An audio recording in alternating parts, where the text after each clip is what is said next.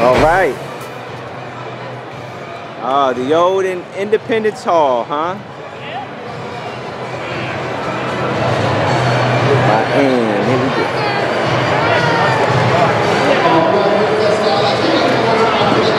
What actually goes into a historic build like this? I mean, as far as building it? Yeah, like as far as building it, like coming up with what you want to do, what you're deciding on. So it was like, I just had this desire to build Independence Hall. So it was just an idea I had, it's something I wanted to do. So then it's a matter of figuring out where to start, really. Yeah. And so I found a guy online that had a digital design for Independence Hall. So I started with his design just to get the base design. I don't live in Philadelphia, I live across the state. Okay.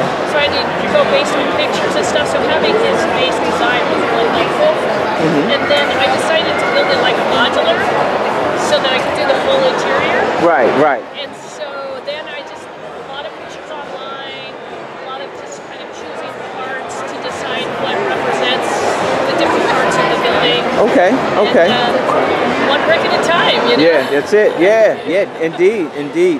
I like that, the fact that you made it modular, so which would make it a lot easier to actually transport it and everything. It does so make it easier. Yeah. Have you seen it apart? No, I haven't seen it. Yeah. All right, let's take a look inside. All right.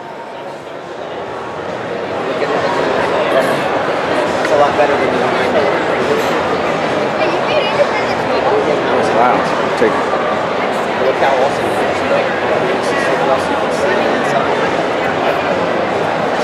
Oh, no worries, no worries. I'm sorry. Let's take a look inside. So this is the upper level. There was the long gallery, and then the governor's chamber, and then another chamber. I can't remember what it's called. Sorry to make you do the work. No, I don't mind at all. I mean, oh wow, look at that, folks. You want people to see it, right? Right. So, and then these are your most famous rooms. This is where they do most of the tours in Independence Hall. The courthouse and the assembly room where the Declaration of Independence was signed. So that's really awesome. Wow. Nice towel. This is very nice and neat. It looks like the real thing.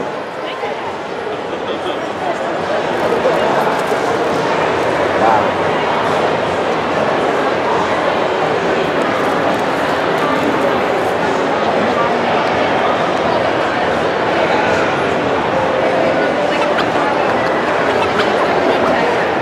Thanks, Ann. I appreciate it.